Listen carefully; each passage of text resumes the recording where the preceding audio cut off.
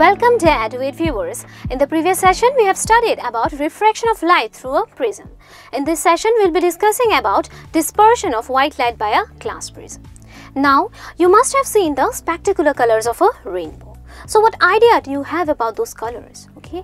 So is it something like someone is going to reach out to the sky and paint the sky with those beautiful colors? No, it's nothing of that sort. Okay. The colors which we see in the rainbow, okay, they are there because of a phenomena known as dispersion. So, in order to understand the phenomena, let us try to understand this activity first of all, okay. So, we take a thick sheet of cardboard with a hole or say a narrow slit in it, okay. Then we allow sunlight to fall on the cardboard.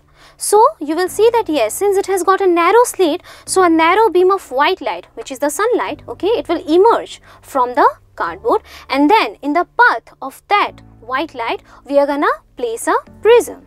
So, you see the light, okay, it will encounter the refracting surface of the prism, it will undergo refraction, then it will travel inside the prism to encounter the second refractive surface, it will undergo refraction, and finally it will emerge, okay, and hit on the screen which we have placed on the other side of the prism. So, we have taken white light. So, what do you think? What will be the impressions which are formed on the screen? I mean, what will be the colors that will be formed on the screen? Whether it will be only white light, or a patch of different colors including white light, or a patch of different colors excluding white light. So, when you actually carry out this activity, you will see that on the screen you will get patches of different colors, okay, excluding white light. White light is not there, but then different colors are there. How many colors? 7 colors. And what is the sequence of colors? Violet, indigo, blue, green, yellow, orange, red. So, in order to remember the sequence of colors, okay, we can take the help of the acronym which is formed from the first letter of every colors, that is VIBGYOR, VIBGYOR, okay. So, this is the sequence of colors, okay, which are formed on the screen. So, you see, this is known as band of colors. And what is band of colors known as? Spectrum.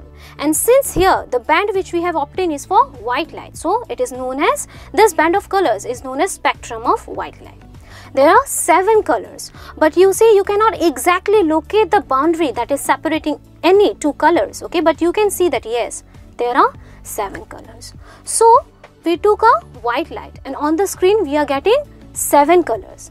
That means what? The prism, it is helping us, okay, to know the property, okay, property or say nature of the white light. Nature in the sense what it is made up of. It is made up of 7 colors. Thus we can say that yes, white light, it is made up of 7 colors. What are the 7 colors? Violet, indigo, blue, green, yellow, orange, red.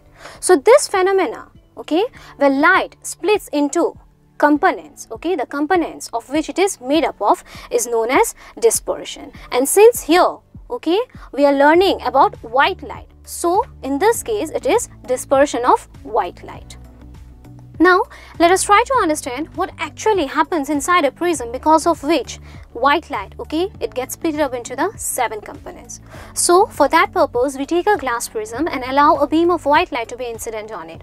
So you see the white light, it is traveling from rarer medium to denser medium. So they will bend inside the prism towards the normal, okay, and finally after undergoing refraction at that particular surface of the prism, okay, all the 7 colors which will emerge, okay, it will fall on the screen, and we have the spectrum violet, indigo, blue, green, yellow, orange, red.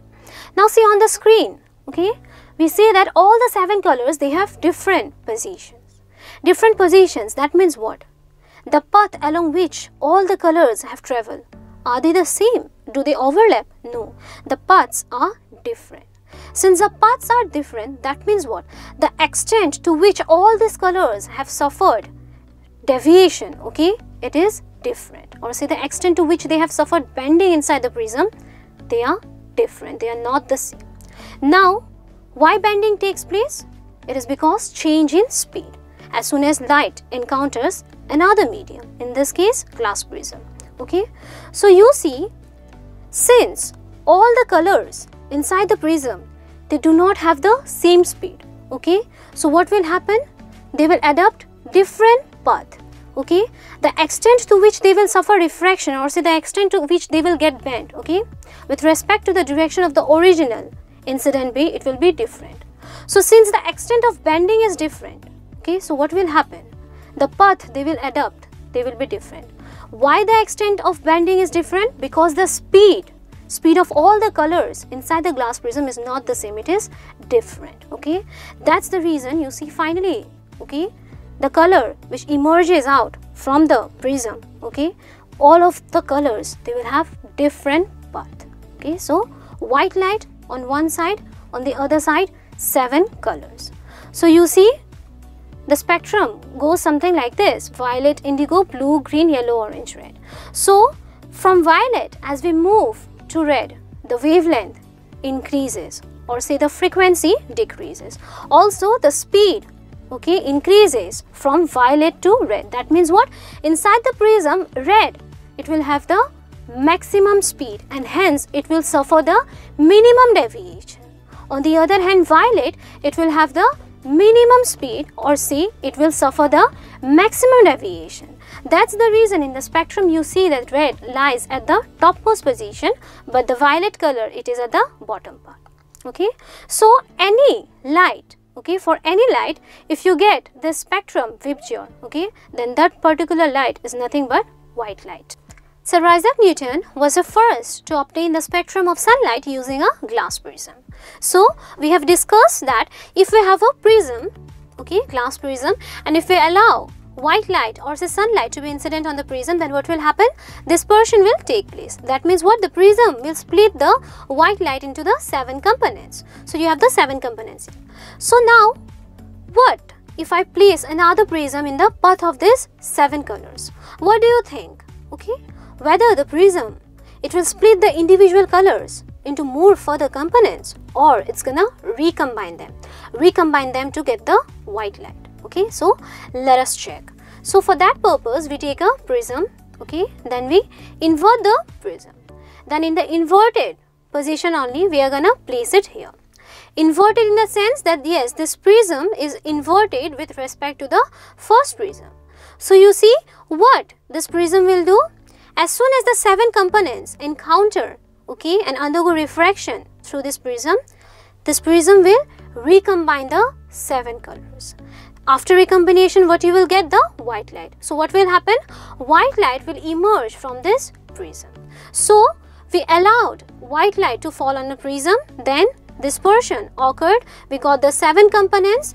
Then when these 7 components, or say the 7 colors, were allowed to incident this particular prism placed in an inverted position with respect to the first prism, finally white light will emerge from the second prism.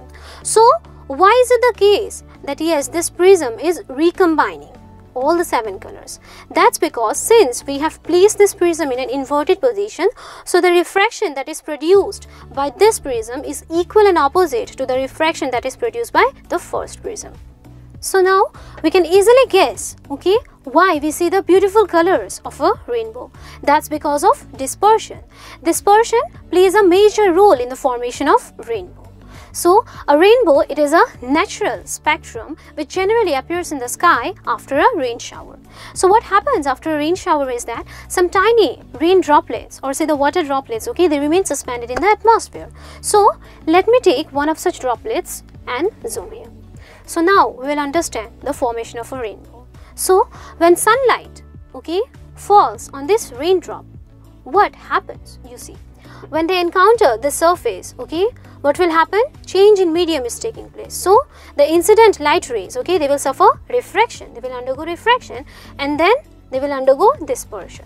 So because of dispersion, what will happen? You see, yeah, the white light, it has split it up into 7 components. The 7 components of the white light will then encounter this surface, okay, and then they will undergo internal reflection, not refraction, internal reflection.